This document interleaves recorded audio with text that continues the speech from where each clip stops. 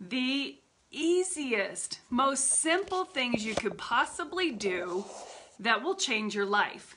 I know that sounds super dramatic, but I mean it. I know these things worked for me. If I schlunk to the coffee maker and I pour my coffee and I just fall into Facebook or Instagram, I don't have that great of a morning. I set myself up for failure to propel me into a better day. So is the way you're spending your mornings, is it energizing? Are you setting yourself up for a great day? Are you filled with dread? And are you feeding that dread by just obsessing on everybody's highlight reels on Facebook or Instagram or now TikTok? I mean, on and on and on.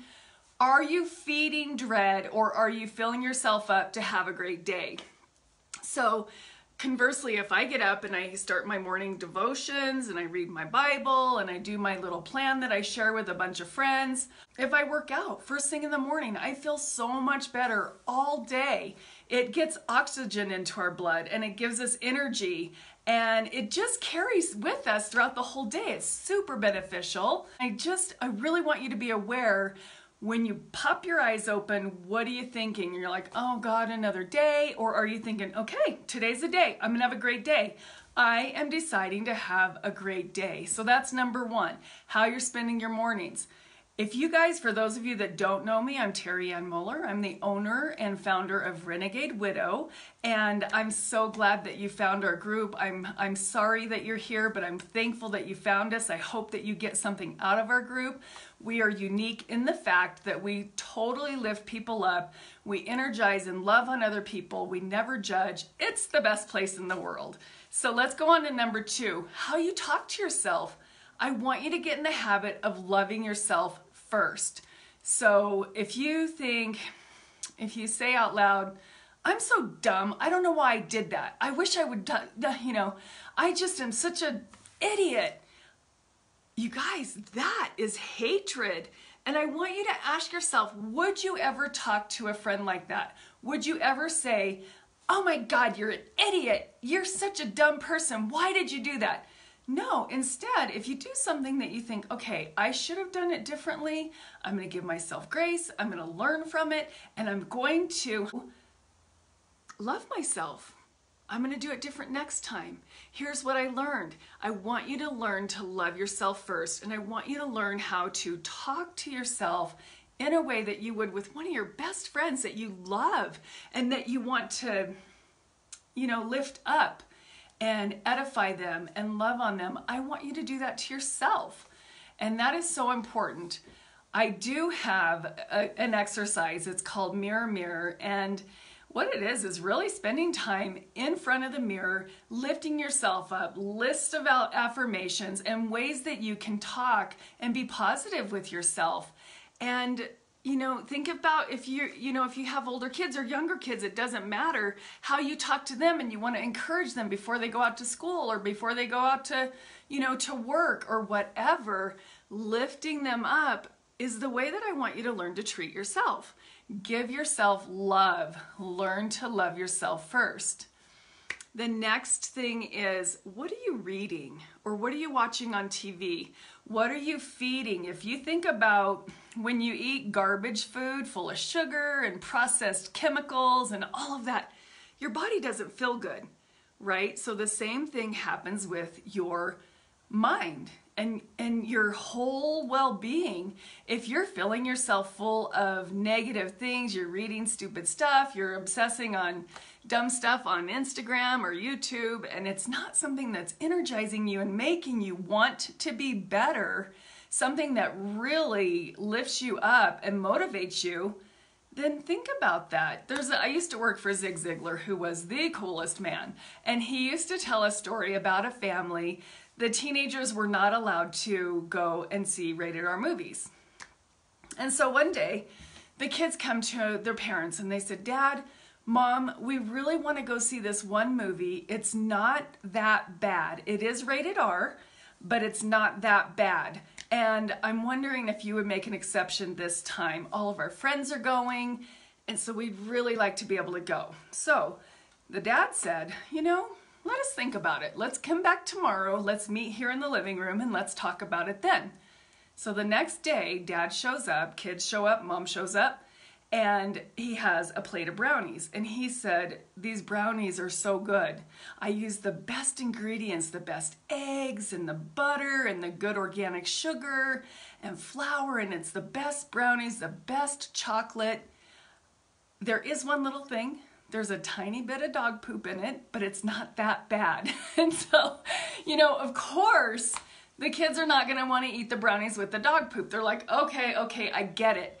But, there's a bigger message in that story, in that what we feed our mind, going back to what you tell yourself, what you read, what you listen to, the kind of music, all of that plays a huge role in how you feel. The next thing is who you're sharing your energy with. So I want you to go through and think about the 5 people in your inner circle who you spend the most time with, who you think about the most, who you talk with the most, who you do everything in life with the most. That's your inner circle. And I want you to think about, are they energizing me? Are they helping me to want to be a better person?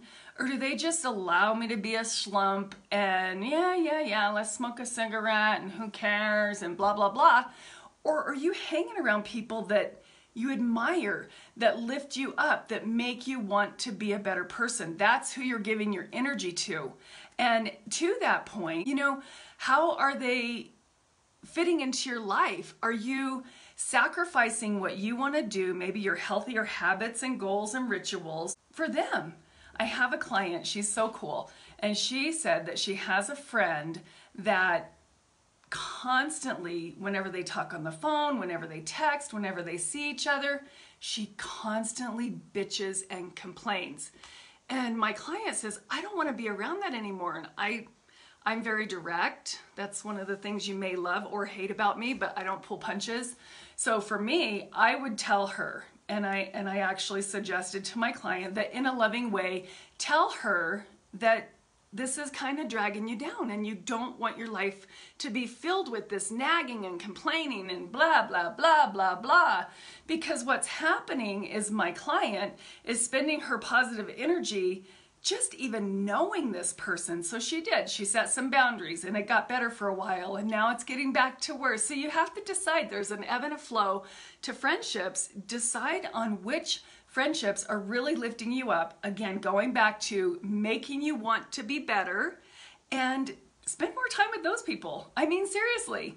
Next point, who has access to you? And so what I mean by that is, let's say, I'll use myself as an example. I love to paint, but what I have found through the decade or so that I've loved to paint, I have to really be in the flow of it. I have to have my paint set up. I have to have a project. I have to have time and direction and all of this blah, blah, blah. But once I get those things out of the way, then I have my flow. Again, that cadence in painting and those rituals and routines and allowing myself to do what I absolutely love.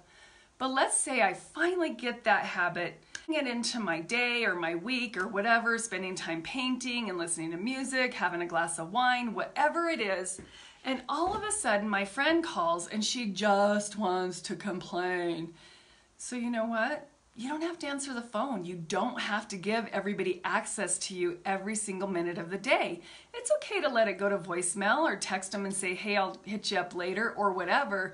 Be careful who and how you are allowing to have people hijack your time and your joy. So you guys, this sounds so simple, and it is. It's just a matter of raising your self-awareness. It's a matter of making a few simple changes. I 100% believe that this will change your life if you implement some of these habits.